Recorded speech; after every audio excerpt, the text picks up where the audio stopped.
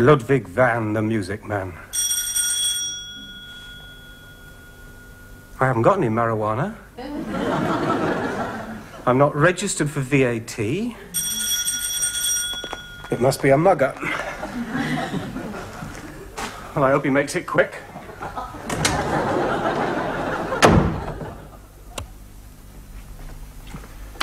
I have 6 ravenous Doberman finches. Haven't you got a key? I didn't think I ought to use it. What are you doing? Oh, you know, just whiling away the time, contemplating suicide. I thought I'd find you out wallowing in self-pity. Nothing to touch it. Can I come in? Cool. The place is untidy. I rather assumed it would be.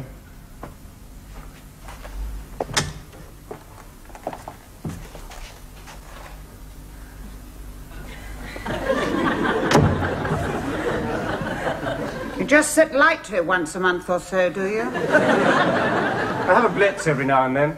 Looks as though it's been blitzed. Look, if I find any furniture underneath, can I sit down? Listen, it's half yours. I know. You haven't paid me for it. Oh, Philip, you're a great homemaker. Well, I'd go for the casual approach. Whiskey, or would you like something stronger? Oh, whiskey would be nice. Pint or a half? Well, how are you? Gordon's moved out. Ah. Haven't been very lucky with boyfriends since we broke up. Nope. Didn't get on with Christopher. Well, of course you didn't. He's thick as a lorry driver's sandwich. Well, Rick. He is Ellen. He's got less conversation than Harpo Marx. Going to bed with that moron was the worst thing you ever did to me. Oh, don't start that. Cheers. You know what depresses me? Tell me. What if, after all, you're the best I'll do? What? Well, our marriage was about as exciting as an evening out at the laundrette. And you've about as much romance as an autistic orangutan. Do you know, there are some times when I think that I'm looking for something that just isn't there. That isn't meant as a compliment or anything. Oh, none taken. I mean, you're unbelievably self-obsessed. I mean, I don't believe it, and I'm your wife. Ex-wife? You could bore for England. Nobody talks like you do. Well, what brings you here? I was terribly depressed, and I didn't want to waste it. Is the rest of the house like this? No, it's just this room I keep nice. God, you're squalid. Could I possibly stay here tonight? In the spare room? Yes, of course. You're very welcome. Thank you very much. Not at all. Only I want to get abjectly plastered. Actually, abject, it doesn't really mean... Oh, for God's sake, shut up, Philip. Yes. Tiresome little pedant. God, you're boring. Well, this is quite like old times. I've made ginseng tea this time. Have you ever had it? No. It's supposed to be good for you. I don't know. Might be something in it.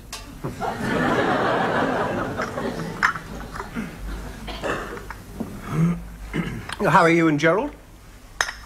Don't talk to me about Gerald. God, you have never met anyone as insensitive and selfish as that man. He drives me to the edge of distraction. Oh, dear. I can't give him all of my time. I've got to work. There's got to be an income. God knows he does nothing, pouncing around with his knots.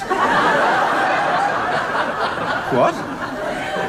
Macrame, that's his line. I ask you, a grown man knotting bits of string round a load of flower pots. I'd like to knot him round a flower pot. Typical bloody Leo. Calls my patients the whiners and whingers, if you please.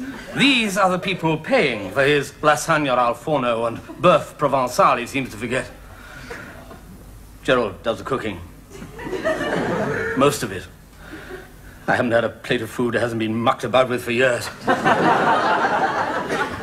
I mean, I've got to do something.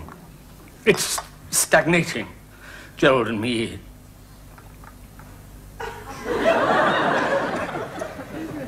Anyway, how was your weekend? Well, it was quite like old times, really. Spent fighting with the wife and doing housework. Have you and your wife found a solution to your marital problems? Indeed we have. Oh, good. We got divorced. Of course. Yeah, I'm sorry, yes. Yes, just for a moment. It's okay. She went off with an artist.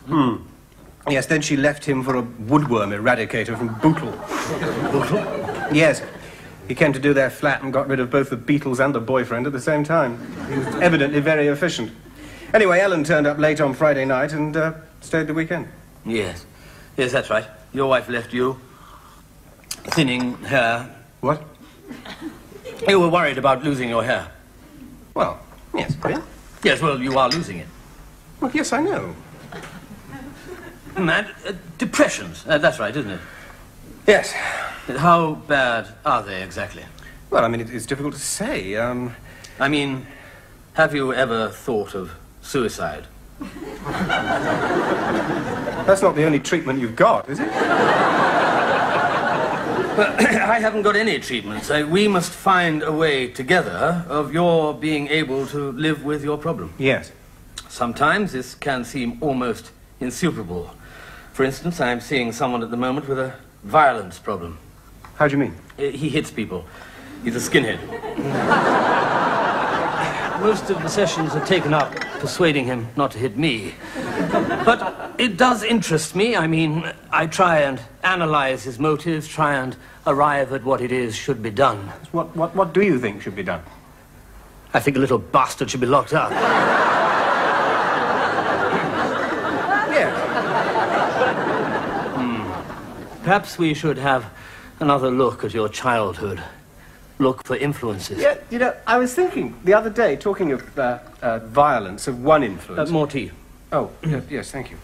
You remember when you were a kid, that bowl on the sideboard? What? Now, I'm sure you had one. Everyone did. You kept things in it. What things?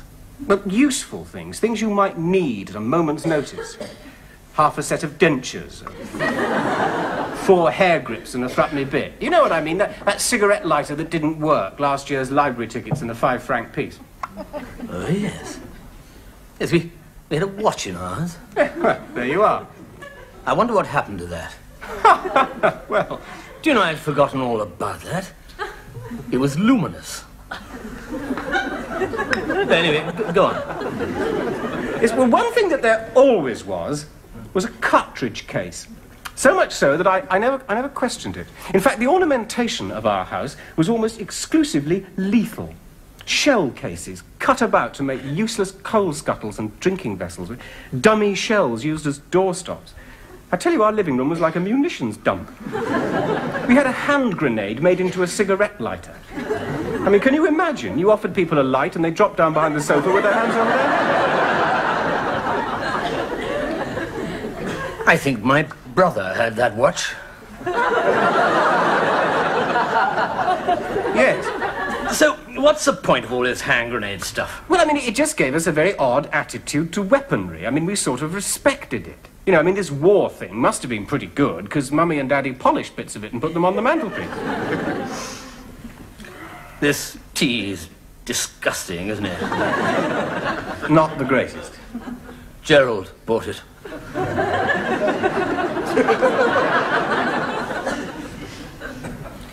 Why does the old man keep saying his daughter's going to marry a Red Indian? He calls him Chingachgook the Mohican. He's an ex-farm labourer from Devizes. His name's Alfred Chilcott. He shaves his head, leaving a central stripe, which he dyes a navy blue to match his fingernails. Really? Yes? How do you know? Oh, the old man confides in me, you know. We get on well. I say, I'm sorry to interrupt, but I wonder if I could have a few words with you. Well, of course, Natalie, of course. Come on in, draw up a chair. You know, I always enjoy chatting to you. It makes no demands on the intellect. Thank you.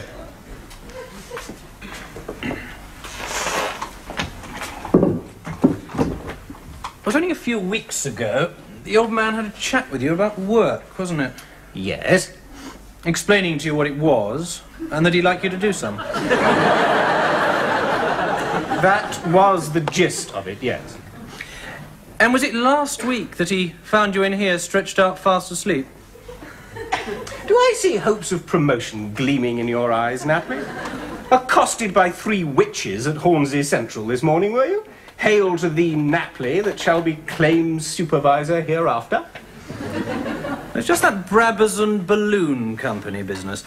You remember they had a fire and you paid them £2,000? Yes. Even though the fire occurred 3 weeks before they took out a policy with us.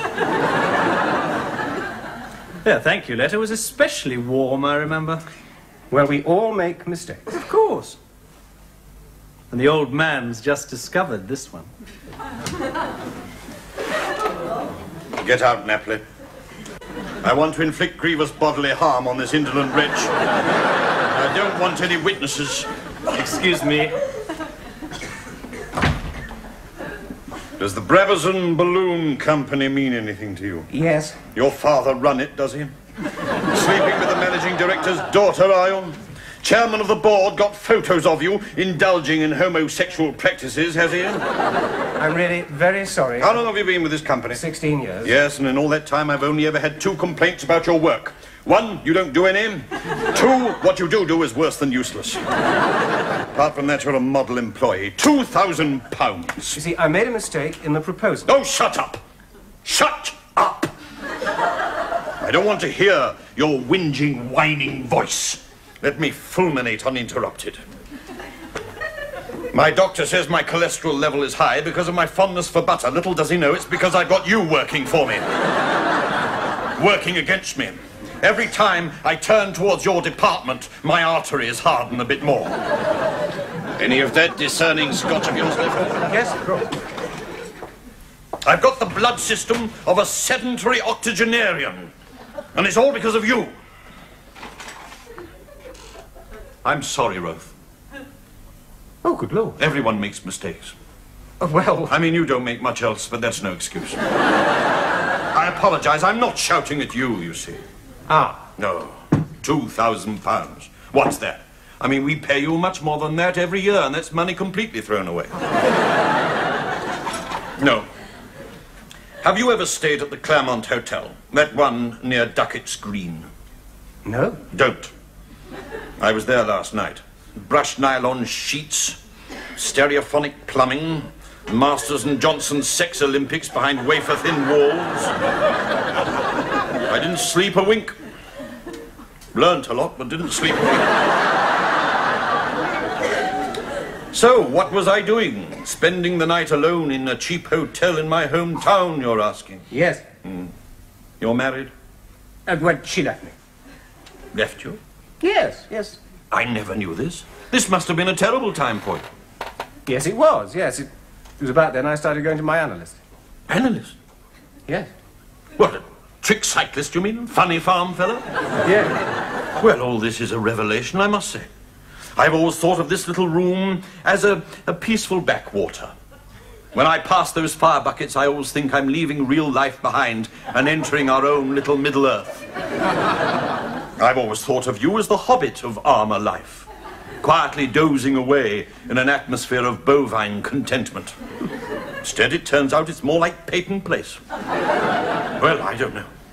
You still go to this shrink? Yes. He any good? No, not really.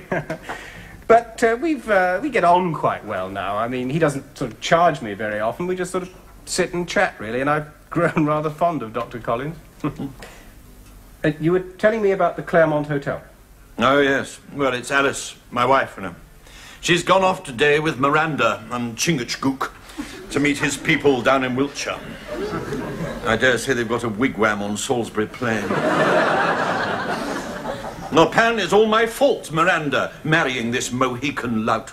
Something I did when Miranda was little. So Alice has gone into a deep sulk. I've never seen anything like it. It's horrendous at home. Dreadful. Couldn't stick it. Told her I had a head office visit and booked into the Claremont. Needed a bit of time, a bit of peace to think it through, you know. Yes. Things aren't good. No. Dreadfully sorry to hear about your trouble. Oh, good Lord, I'm over No, all that. I had no idea, old chap, no idea. Get out, Napley. Don't you ever knock. Mr. Rofe and I are having an important meeting.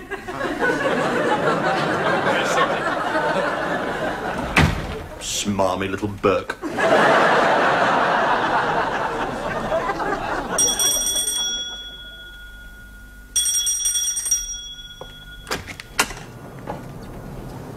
I'm sorry to drop on you like this. No, no. What happened to your eye? I was hit, I'm afraid. Oh, no, the skinhead finally got you. No, no. It was Gerald.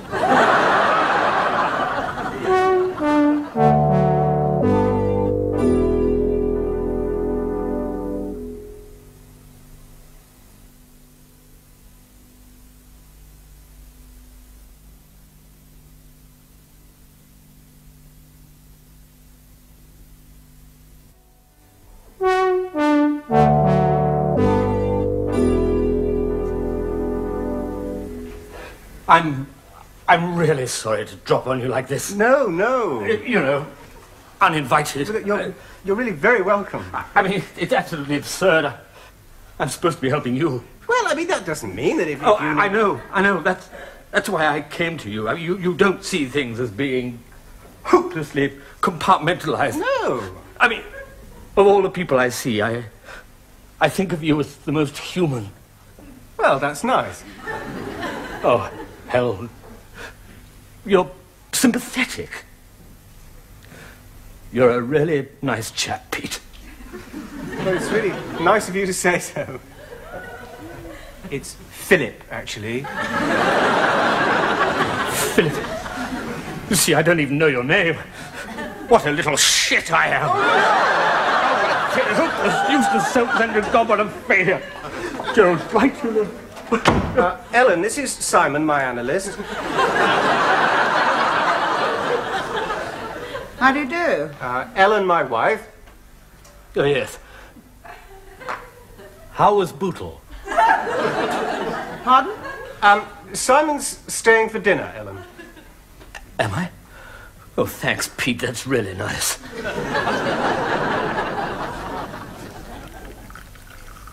He's a lunatic, Philip. I know. Hi. Morning. Morning. Terrific. This nightshirt, really comforting. Good. Is that well? Oh, like a top. The bed's wonderful. Yes, it is good, isn't it? I was in it before you arrived. So you've really made great progress with our relationship. Pardon? How's the eye? Oh, better, thanks. I'm a bit worried, though. I'm seeing the skinhead today. He might see it as a challenge. Coffee? Oh, please. White? Have you any powdered? Oh, it's in that cupboard.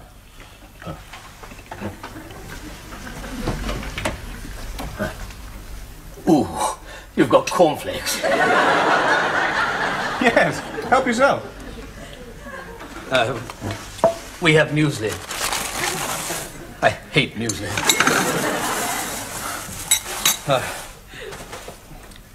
Trudging through all those oats. And scrambled eggs. Oh, scrambled eggs are okay, surely. Not with mixed herbs and curry powder, they're not.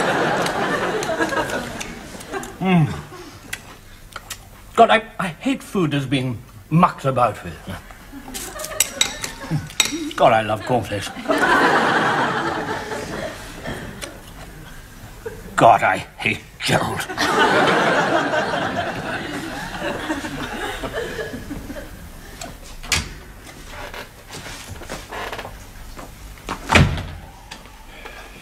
When dejected, I always find my steps are bent towards this office. I'll admit it, you see. It's always useful having someone who's not busy working. The Mohican's back. Ah. I had a chat with him last night. He was working on his motorcycle. It's been going rather quietly lately, so he was taking the silencer off it. So I went up and struck up a conversation with him. He speaks a language I found fitfully recognizable. I thought once I'd been talking to him, I might warm to him. You know, he's not as bad as I thought. The heart's in the right place, the strawberry grows beneath the nettle, and so on, you know. Yeah. But he's the most vicious anti-social thug you can think of. He seems to hate everything. You name it, he's got a rock against it badge. Ah. Well, why? I mean, this should be the most wonderful age. We've got everything, haven't we? Anesthetics, contraception, music centres. What more do people want? I don't know. What's it all about, Ruth? What are we doing here? Well, you're doing Sweet Fanny Adams, but you know... You got kids? No. Oh, wise choice. Wish I didn't. You know, when I look back on all the major decisions of my life, I realize they were taken in a kind of unquestioning daze. Take my marriage. Yes. Why did I get married? I don't know. Well, there you are. Neither do I. I mean, I was going out with Alice. I liked her. She wanted to. I thought, well, I'm 28. I suppose this is it. Yes. So we got married. A week later, they let off Britain's first hydrogen bomb. I've always been uneasy about that coincidence. Yes. Well, things went quite nicely. We had a two-tone Zephyr Zodiac, a contemporary suite and a television set with doors on. So we started a family. I see. Well, just because that was next. Yeah. Oh, God, then we had to go through it all, from wet nappies to our first drugs raid. I can't bear to remember it. Edmund nearly did time, you know, for possession of marijuana. Just for possession? Well, he did have about a pound of the stuff. Which I gather is enough to set the whole Tory party conference singing the red flag. What a chapter. Alice found it once, you know. He told her it was Lapsang Souchong. So she gave it to everyone at her next Tupperware party. Well, of course, he's against all that, you know, the Mohican. Is he? Oh, yes, drugs and all that, yeah. Damn thing is, he and I seem to agree on quite a lot of things. He's very keen on Maggie, you know. Is he really? Yes, he's as true blue as his haircut. Well, I don't know. It's all very confusing, I admit it. But all this is as nothing. The real disaster is Alice. Really? Yes, she found my Claremont hotel bill. Now she thinks I've got a floozy. Well, Ludwig, old boy, it's just you and me again.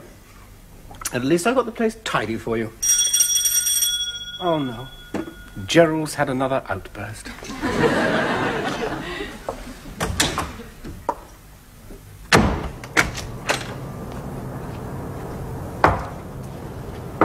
I'm going to vote Social Democrat. Mm-hmm. I don't want Watchtower, and I've got double glazing. No, you haven't.